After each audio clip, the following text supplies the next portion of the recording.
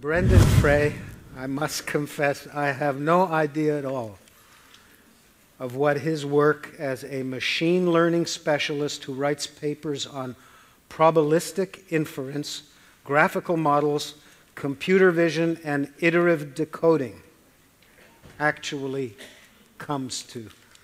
So I seize the opportunity to get you up here, Brendan, to explain it to us all. Sure.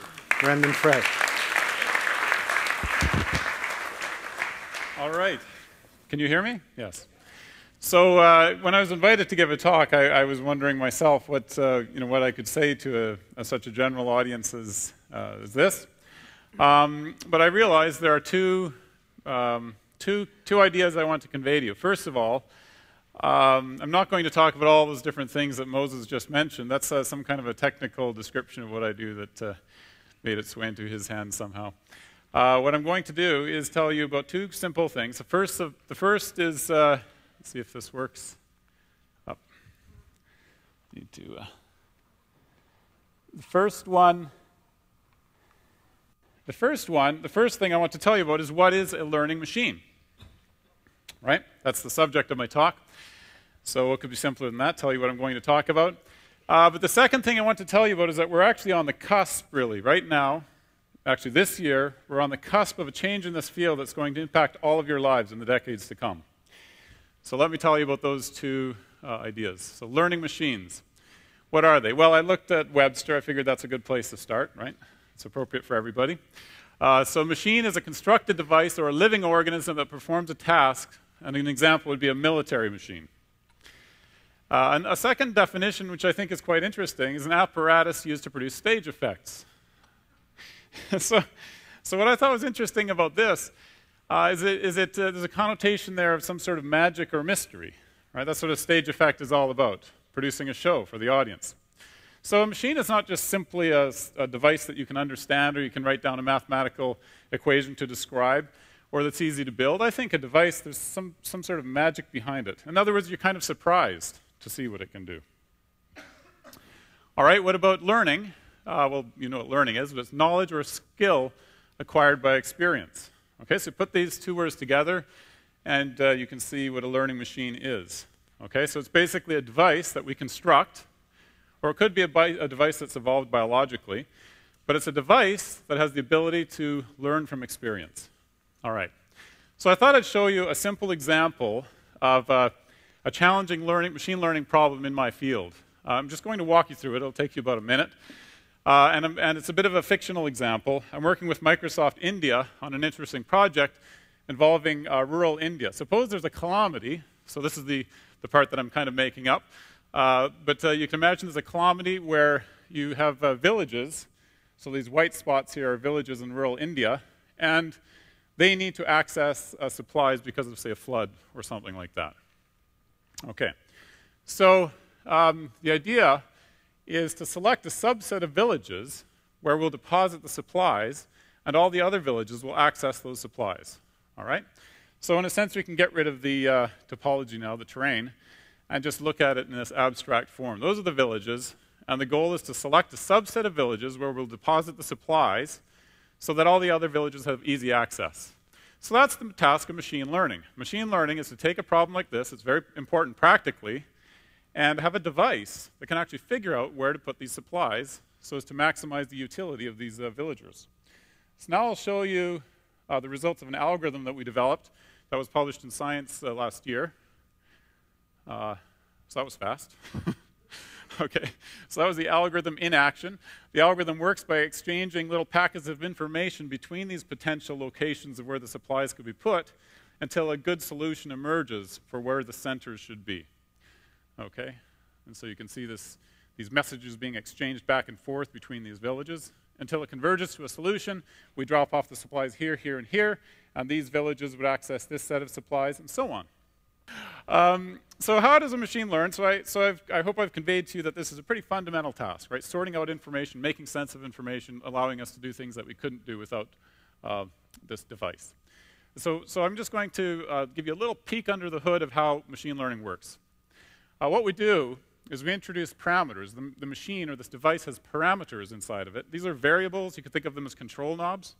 So dozens and dozens of control knobs that can be adjusted, okay, and they're adjusted in such a way so as to store information about the experience that the machine has. Okay, so in that previous example I showed you, there might be control knobs that say how suitable a particular village is as a central location for another village, and that control knob would be varied just based on experience. Say how often villagers take the route between the two villages, things like that. So a few cool examples of the past. Notice I'm including Google and Microsoft Search as the past. Let's start with this one over here. This is one of the first good demonstrations of machine learning capability. This is a system that recognizes handwritten digits, okay? And it's actually used, at least in the US Postal Service, to recognize zip codes on envelopes. Okay, and that's a machine learning device that was trained by being shown a whole bunch of pairs of handwritten digits plus which digit it was. So here's a 3, here's a 2, and so on. That's how it was trained. So it learned from that experience, adjusted its parameters, its control knobs, and now it can actually identify digits that it's never seen before, these ones here. This is an example of a speech recognition system. So this is one of the big successes of machine learning is speech recognition. You might not think that you like using a speech recognition service on your laptop or your Palm device, but it's an example where we can actually develop machine learning systems that learn to recognize human speech. And another exciting area is robotics. Now, Google and Microsoft Search, they use a lot of machine learning basically to guide your search. So when you type a keyword in to Google, there's machine learning algorithms over at Google that have put together the information so as to interpret your keywords and figure out what you're trying to access. All right, so the other thing I wanted to touch on was examples of biological machine learning devices, because those are the ones we're most familiar with. The most obvious one is the brain, okay? I won't say much about that for a little while, but basically, of course, the brain learns from experience. You see things, you learn what their usefulness is, and then based on that experience, you can make predictions in the future and act on those predictions. But here are some other surprising examples. Here's the tree of life that we saw earlier in a slightly different form. And if you think about all these different organisms and these organisms evolving, what they're doing is learning to cope with their environment. So when there's a mutation in the DNA of an organism, the new version may actually be more successful. So it's adapting to its environment. It's learning about its environment. All right, so that's the past. Now, I want to say something. It's a bit of a mea culpa. I'm not very impressed with past examples of machine learning, okay?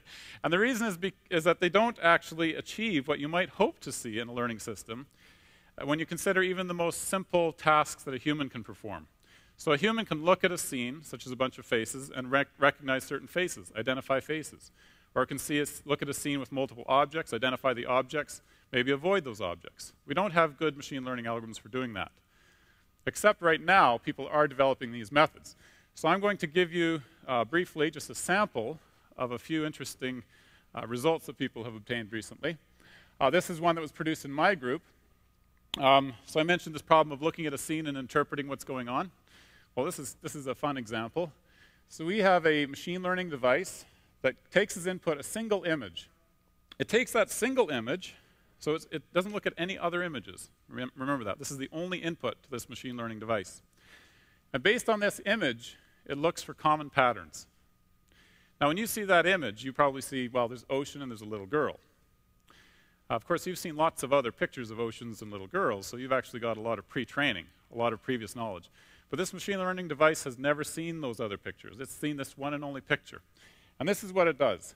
Okay, first of all, the device replicates this image twice in its memory, and then it tries to sort out what the two different objects are in the scene, and it works it out like that. So it's actually able to figure out all by itself that there's two parts to this scene, the little girl and the ocean. Now, what's really surprising is that it's actually figured out what the ocean might look like behind the little girl. That's imagination. The machine learning device figured this out for itself. It figured out that based on what it's seen here in this image, it's unlikely that these little white blobs would suddenly terminate at the boundary of the little girl. So the device has figured out that really it ought to extend those waves behind the girl to make a scene that looks more natural and consistent with those parts of the ocean that it can see. Here's another example from Jeffrey Hinton, who's a member of the Neural Computation and Adaptive Perception program at CFAR. In this case, he's looking at documents, And what this is over here, it's a machine learning device, and I won't go into the details, but his area of research really focuses on neural representations of data. So actually thinking about there being artificial neurons that could plausibly correspond to the ones in our brains. And we present the system with thousands of documents, and for each document, a certain pattern of activity fires up here, in this word count part. And then boom, boom, boom, there's various things that happen in this neural network, which again, I won't go into in detail. But basically, the neural network transfers this information into a simple code that consists of two numbers. So it takes a document with maybe 10,000 words, maps it to to two real numbers that represent that document. And you can now plot the documents.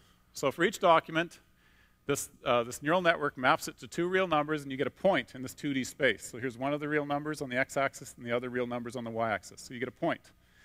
And it turns out if you look at the content of the documents, the machine learning device has pulled them apart into semantic categories. So these documents here have to do with energy markets. These ones have to do with interbank markets. Notice they're close to the energy markets documents in this space. Okay, so the machine learning device has recognized that both of them have to do with markets, but it's distinguished between energy markets and interbank markets, and so on. And I'll wrap up my examples here with one last example from my group, which is video analysis. So it's akin to that example I showed you of the little girl. The input to the system is a video, just a short video clip, which I'm showing you here, repeating over and over. And now what I'll show you is, again, a peek under the hood of this machine learning system, and you can see how it interprets the data. So it interprets that as three objects, a background scene, and then these two people. And again, notice that when one occludes the other in the original input, the algorithm is able to infer what's going on behind that object that was in the front. So again, it's interpreting the scene and trying to predict what might be going on behind the scene. All right, so I'll just close with a couple comments on the future. I mentioned this cusp.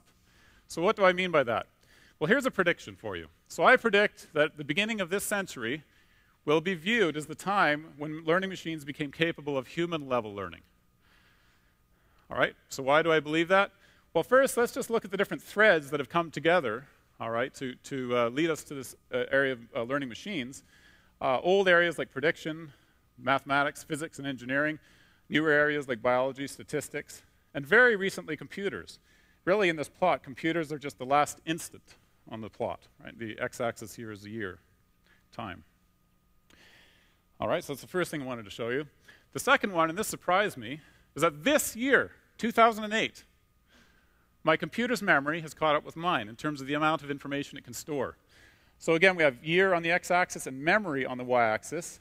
Okay, and there's the human brain at 1 trillion of these control knobs. That's how many control knobs it has. And here's the computer over time. And in 2008, this year, we now have computers that have the same memory as a human brain. We can also say that for throughput. In terms of computing speed, it turns out to be the same thing. If you plot computing speed on the y-axis here and plot computing speed of computer versus human brain, again, 2008, we've converged to the same speed. And so that's why I think we're going to see convergence now in these learning algorithms, and they'll actually reach the capability of learning the same way that humans do. So I'll skip over these examples and just conclude again by reciting this prediction. All right, thanks for your attention.